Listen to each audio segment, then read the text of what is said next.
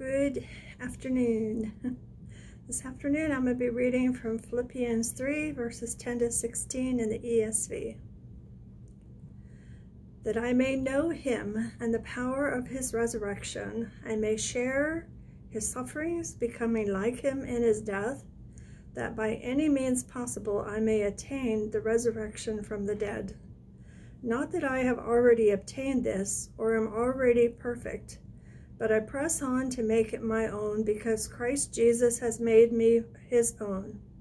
Brothers, I do not consider that I have made it my own, but one thing I do, forgetting what lies behind and straining forward to what lies ahead, I press on toward the goal for the prize of the upward call of God in Christ Jesus. Let those of us who are mature think this way, and if in anything you think otherwise, God will reveal that also to you. Only let us hold true to what we have attained. Okay. Now, a lot of people are teaching the gospel of our salvation as this one time in our lives decision that we make. Now all our sins are forgiven. Heaven has secured us. It can't be taken away from us. End of story. Or out on regardless of how we live. This is not the gospel that Jesus taught. It's not the gospel that Paul taught. It's not the gospel that the other apostles taught. They taught a salvation that's continuous. That's something that we have to be walking in, that we have to be living, and we have to continue in until we die or until Jesus returns and takes his bride to be with him.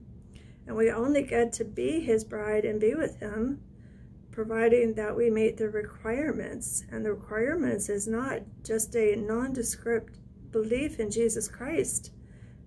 The faith comes from God, and it is persuaded of God, and so it is going to submit to God, and is going to conform to the ways of God and to his word. And his word teaches us that Jesus died that we might die to sin and live to righteousness, that we might no longer live for ourselves, but we might live for the Lord. He shed his blood for us on that cross in order that we would, in order to save us out of or to rescue us out of our lives of sin, so that we would now serve God with our lives, so that we would now do, what he's called us to do, and honor him with our lives and with our bodies, So we must be crucified with Christ in death to sin, and raised with him to walk in newness of life in him, no longer as slaves to sin, but now as slaves to God and to his righteousness. For if we continue in sin, and we continue in deliberate and habitual sin, and we make sin our practice, and righteousness and holiness are not our practice, then we will not inherit eternal life with God. So we need to read this in the light of that, and I can give you those scriptures if you just ask for them, okay? That I may know him and the power of his resurrection, and may share his sufferings, becoming like him in his death, that by any means possible I may attain the resurrection from the dead. So what he's saying is, he's not saying his salvation is complete. He is not saying, because he's saying, not that I have already obtained this or am already perfect. We won't be perfect until Jesus Christ returns and he takes us to be with him. And we will only go to be with him if we are walking in obedience to his commands, not necessarily in absolute sinless perfection, but in practice. We need to be walking in obedience to his commands under the new covenant. We need to obeying him, walking in fellowship with him, living holy and godly lives, and not be living in sin, not be deliberately and habitually, especially not premeditatedly sinning against the Lord. So what he's speaking of here is what the Bible teaches regarding our salvation, that it is progressive. We are saved past, we are being saved present, active. We will be saved future when Jesus Christ returns, which is when our salvation will be complete, and not until then. And that's the point of what he's saying here. It was one of the points, that we have to walk according to the Spirit and not according to the flesh. because our salvation is not guaranteed if we don't remain in Christ. You know, there's a lot of scriptures talking about you. Remain in me, and my words remain in you, you know, so that you bear fruit. You know, those who don't bear fruit, meaning that they're not walking in fellowship with the Lord, they're not walking in obedience to him, they're not obeying him in practice, but they're still sinning in practice, you know, he's going to cut those out, you know, and he makes that real clear, you know, and why so many people are just glossing over that, I have no clue, other than they're just being deceived of the enemy. You know, because how can they read the scriptures? How can they read the epistles and the writings and this Jesus' sermons and come away with the idea that they can make some profession of faith in Christ once in their lives, and now they're good to go to heaven, you know, and it can't be taken away from them regardless of how they live? That is so contrary to what the scriptures teach. It's so contrary even to just this one section of scripture, you know. So we need to realize that salvation is a process, and we have to stay in that process. We have to walk according to the Spirit, not according to the flesh. We have to obey the Lord. We have to live holy lives, all in the power of God, you know, for his glory, you know, not for our own. It's not anything we do in our flesh, because we can't do this in the flesh, because the flesh doesn't drive out flesh, you know. Only the Spirit drives out flesh, you know.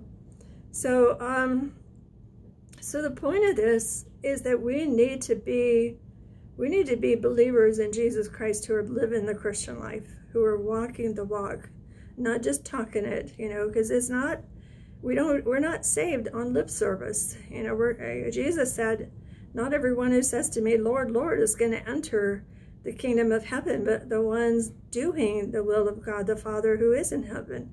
And he said, many are going to come before him on that day of judgment, and they're going to say to him, Lord, Lord, didn't we do this in your name and that in your name? And he's going to turn to them and say, I never knew you. Depart from me, you workers of lawlessness, because they wouldn't obey the Lord, you know.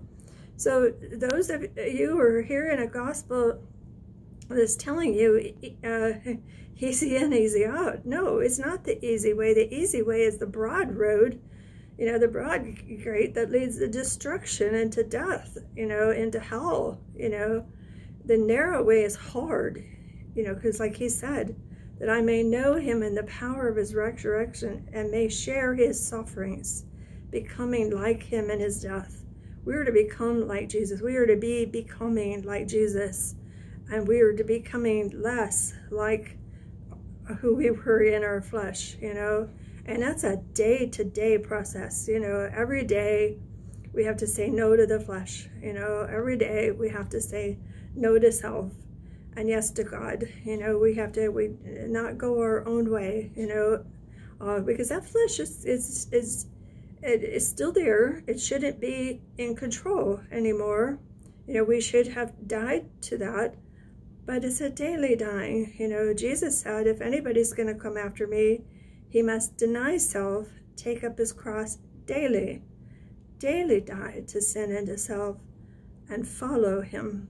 That means to obey him, to do what he says, you know. He says, for if, and this is a paraphrase, for if we hold on to our old lives of living in sin and for self, we're going to lose them for eternity. But if for his sake, you know, we give up our old lives, we die to sin and to self, and now we follow Jesus in obedience, then we have eternal life with God. We need to know what the scriptures teach and not believe these people are just saying, you know, you can just pray some prayer or give some acknowledgement, you know, of Jesus and what he did, and now you're good to go. No, you're not. You know, too many people are professing faith in Jesus Christ.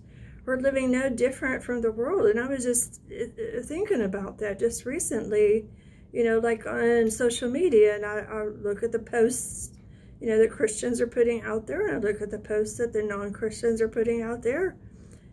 And for the most part, there's not much difference. You know, they're talking about the same music, the same games, the same movies, it's the same conversations, the same politics, you know, even if they're on two opposite ends. You know, I see people, Christians supposedly, being way more passionate about politics you know, and defending, you know, their candidate, you know, or their political party or whatever. And they'll fight tooth and nail to defend that, but you don't hear them defending the gospel of Jesus Christ. You know, you don't hear them talking about Jesus. They claim to be Christians, you know. I see a lot of Christians on religious holidays, like on Easter and Thanksgiving and Christmas, that, you know, then they post all kinds of things about Jesus, you know. But, you know, from my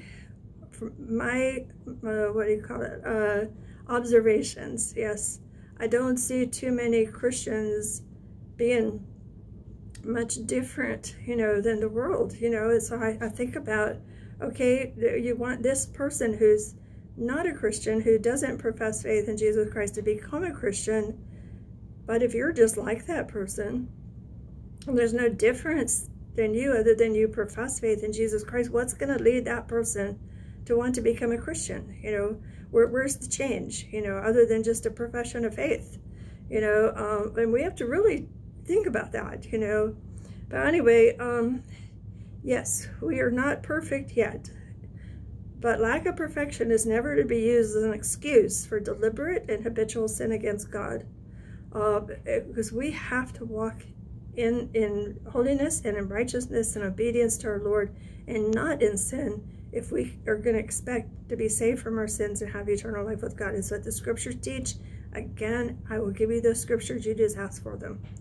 Because Paul taught it, John taught it, Jesus taught it, the other apostles taught it.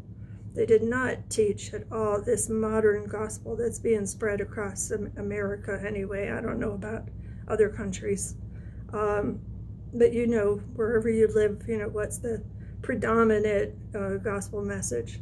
So what he's saying is, yes, I'm not perfect yet, but I am pressing on. I am going forward. I am walking in fellowship with the Lord. I am obeying the Lord in practice. I am putting my former life behind me. I'm putting behind me the things of the flesh, you know, and now I am going forward in the grace of God, you know, in the power of God, to follow the call of God, you know, to do what he says, to obey him, to be the servant of the Lord that he has called me to be. And I'm talking in general for all people. This should be our prayer. This should be where our hearts are, because it says, let those of us who are mature think this way. And if you're not mature, then you need to get to be mature. And if it says that if any of you think otherwise, God will reveal it to you. Now, God may reveal it to you, but you have to accept it, you know, because it's all through the scriptures, you know. And if you aren't seeing it, then you aren't really paying attention to what the scriptures teach, because you can't miss it. It just jumps out. So then it says, only let us hold true to what we have attained, you know. But we need to not only hold true to what we have attained so far, but we need to continue in those walks of faith, continue in obedience to the Lord, continue in serving him, and don't fall, you know, back in sin. Because if sin is our practice, and if righteousness and godliness and obedience to our Lord are not our practice, we will not inherit eternal life with God, sadly.